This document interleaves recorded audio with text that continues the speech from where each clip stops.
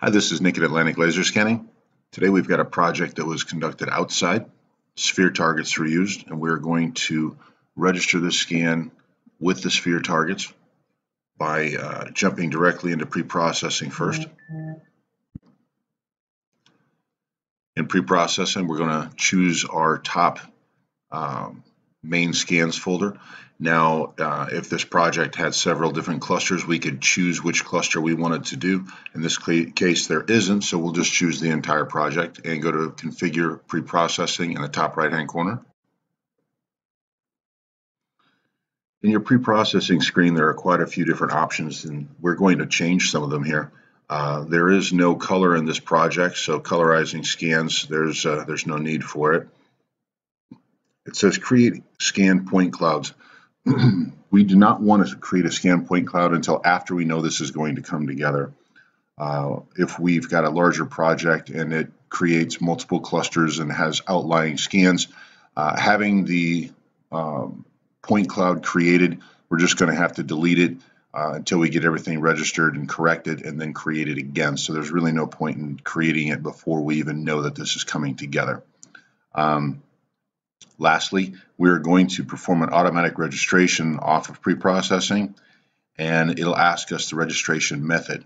Because we do have sphere targets, we're going to go from the default top view cloud to cloud and go to a target-based registration.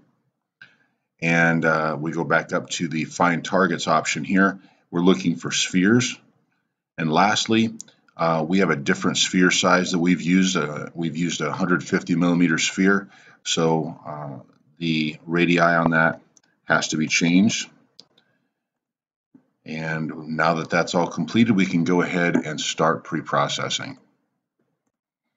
We have a successful registration with the 7 scans.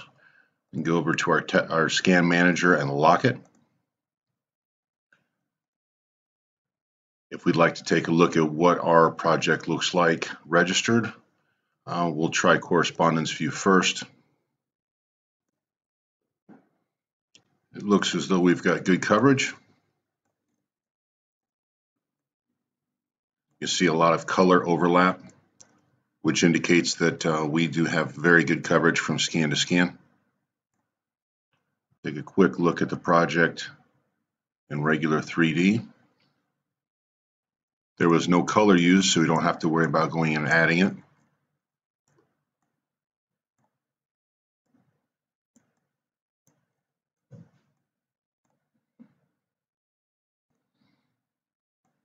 In general, that's going to be your process for registering scans using sphere targets. Once again, remember we do have a better result if we get rid of all of the false targets, as we saw earlier. That will tighten up our registration accuracy and ensure you better actual measurement accuracy through the project. Good luck.